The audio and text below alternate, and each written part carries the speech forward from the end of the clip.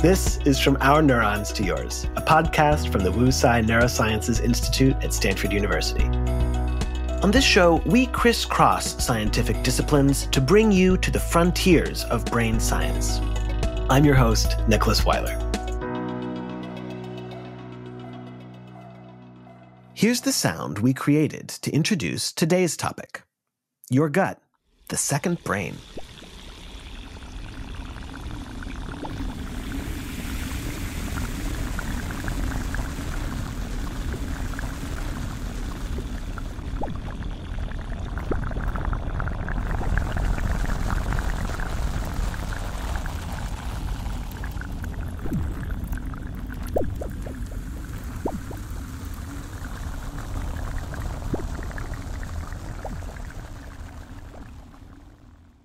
You may have heard the idea that the gut is the second brain, but what does that really mean? Maybe it has to do with the fact that there are something like 100 to 600 million neurons in your gut. That's a lot of neurons. That's about as many as you'd find in the brain of, say, a fruit bat, or an ostrich, or a Yorkshire Terrier.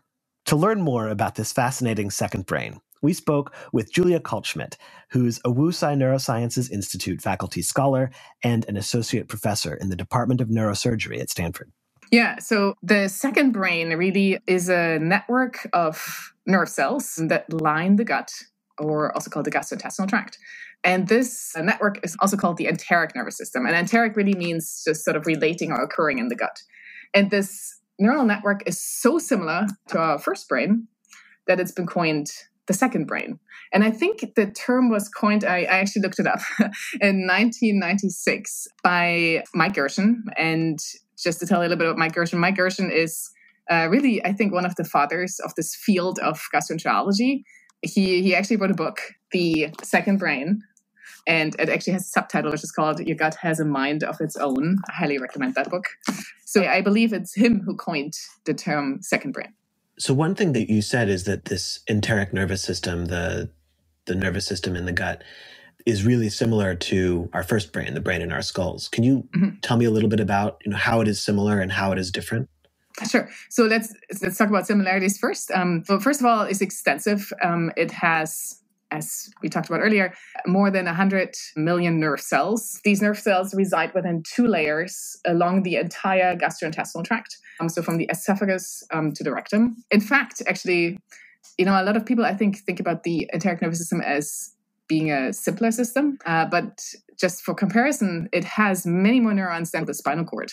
Another reason why it's actually similar is that if you think about neural cell types, like a sensory neuron that senses, or a motor neuron that projects the muscles, the enteric nervous system also has sensory neurons and motor neurons. The first brain has sort of signal molecules that we call neurotransmitters. Again, the enteric nervous system also has neurotransmitters. In fact, it has over 30 different ones. And finally, the enteric nervous system, or the second brain, can operate independently of the first brain. So we can remove the gut from a mouse and can keep it in a medium that allows the cells to survive and the tissue to survive. And we can actually visualize the functioning of the gut, the Paracelsus, in a dish. So really, the enteric nervous system is what we call a self-sustained or autonomous system. Okay, so it's self-sustained. It's got so many of the same kinds of neurons as in the brain. It's got lots of neurons. It uses neurotransmitters like the brain does.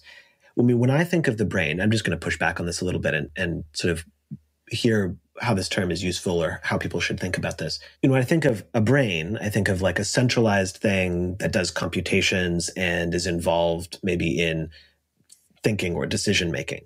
So when we talk about the gut as the second brain, is it involved in those kinds of high-level things? So that's a really interesting question. I think there are some easy answers and some more difficult answers. Can I, if I may, go to the differences first? And so Then I think that gets me then to answering that question.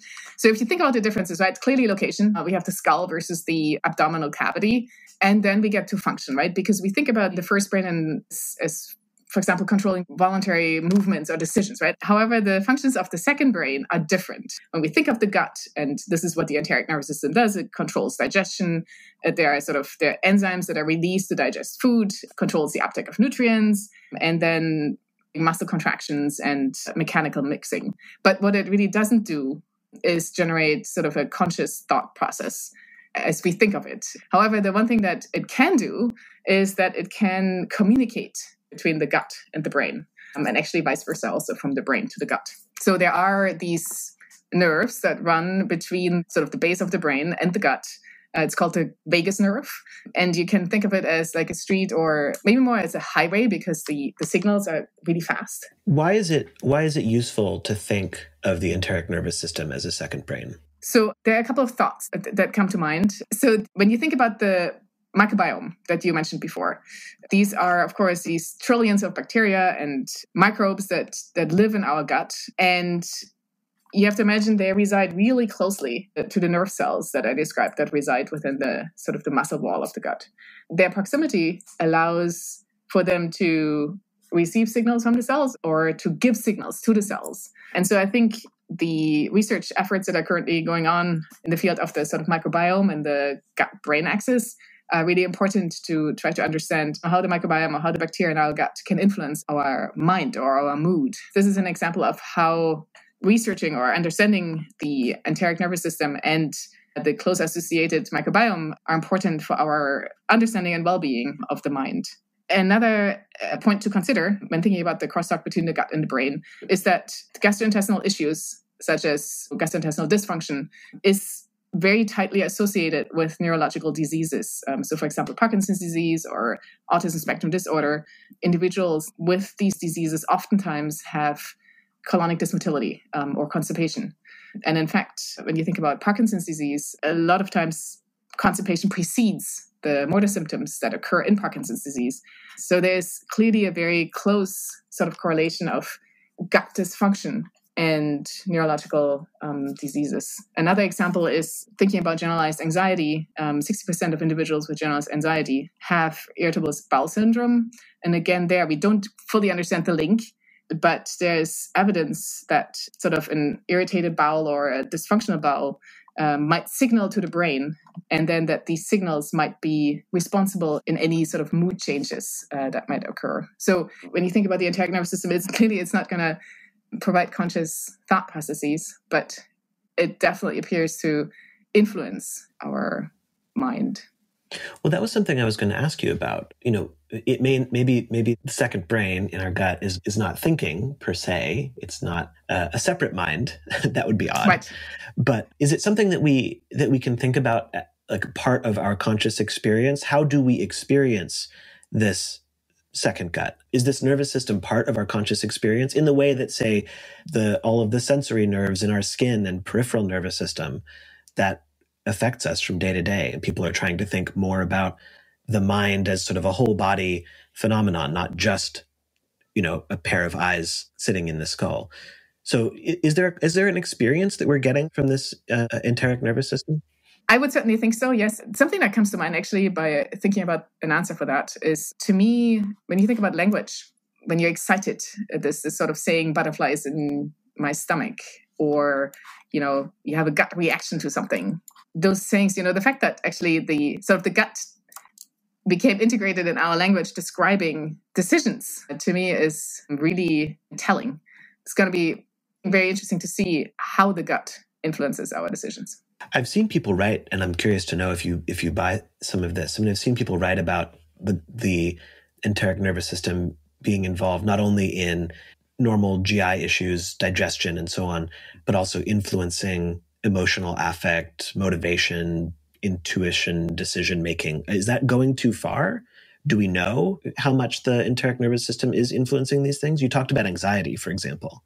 I think this is a hard question to answer because, I could imagine that it would influence us. And clearly with the sort of generalized anxiety, there are thoughts that it is actually something that the gut or the enteric nervous system or the signals that derive from them affect our mood. So with that example, I'd say, yes, the enteric nervous system is able to influence our mind and our decisions. I wonder if you could, I liked your description before. Can you just describe one more time sort of how this nervous system is organized? Okay, yes. I'm personally super interested in the organization of the enteric nervous system because until now, there's actually sort of a question of whether the enteric nervous system is organized. So what we do know clearly is that it resides within the entire length of the GI tract. It is localized within 2 sheets. And actually, it's these neuronal sheets are intercalated between muscle layers. And we've been very interested to see whether the neurons themselves are organized within these sheets, right? Or whether they are different, for example, when you think about the small intestine versus the colon. Because when you think, for example, about different brain regions, there are different neuronal subtypes in different brain regions. They are differently organized. And so we've been wondering whether there are sort of similarities in sort of associating organization to function. And it turns out that neurons in the gut are organized into rings. And so you can imagine that there are these stacks of rings along your GI tract. And they're different whether you're looking in the proximal region of the colon or the small intestine. And we think that there's a significance to the organization into these rings because that happens shortly before and during birth. And it's exciting to think about whether the organization plays a role or influences the establishment of function. I guess I'm still having a little bit of trouble seeing this as a second brain, other than the fact that it has a lot of neurons and is in communication with the brain. So, okay, what are the similarities between the brain and the enteric nervous system? One of them that we talked about is that it's an extensive system. It has 100 million nerve cells. The brain has clearly a lot more cells. I think it's in the 90 billion nerve cells, but it has a lot more than the spinal cord. The neurons are forming a network. So they are signaling to each other. The same happens in the brain. And if you think about the different neuronal subtypes that you can find in the brain, they can be defined, for example, by their interconnectivity, their function, their expression of different neurotransmitters. The same happens in the enteric nervous system. So we have different cell types, and they're classified to be sensory neurons, motor neurons, interneurons. And they have been shown to produce different neurotransmitters. It's not exactly the same sort of co-expression potentially of neurotransmitters, but we have 30 different neurotransmitters in the enteric nervous system. So the building blocks that make up the brain also make up the enteric nervous system. And again, I think personally, the fact that it's sort of a system that can function by its own, right? It can create peristalsis on its own without the brain, I think is significant. That's great. Thank you. I have one more question. Can you tell me, to you, what are some of the most exciting open questions in this field that we don't know yet and that you're excited to find out more about? I think, to me, what we'd love to do is to sort of understand how the enteric nervous system is organized and how this organization contributes to function. I think it'll be extremely interesting, for the field to understand how, for example, the microbiome influences potentially the enteric nervous system, and hence also then via that the signaling to the brain. I think there's a huge sort of possibility and opportunity for neurological diseases which are currently treated in the brain to potentially be having a different access via the gut, via the enteric nervous system. I also think that we don't know very much about understanding the early onset of the functioning of the gut at all. So I think that's a super exciting question. Well, it sounds like a really exciting place to be working right now. Thanks so much for taking the time and speaking with us. Thank you, Dick, for having me. I enjoyed speaking with you.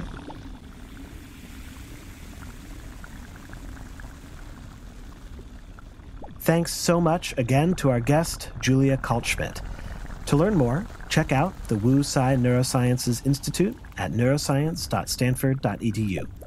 For more info about Julia's work, check out the links in the show notes. This episode was produced by Michael Osborne, with production assistance by Morgan Honecker and Christian Hygas. I'm your host, Nicholas Weiler.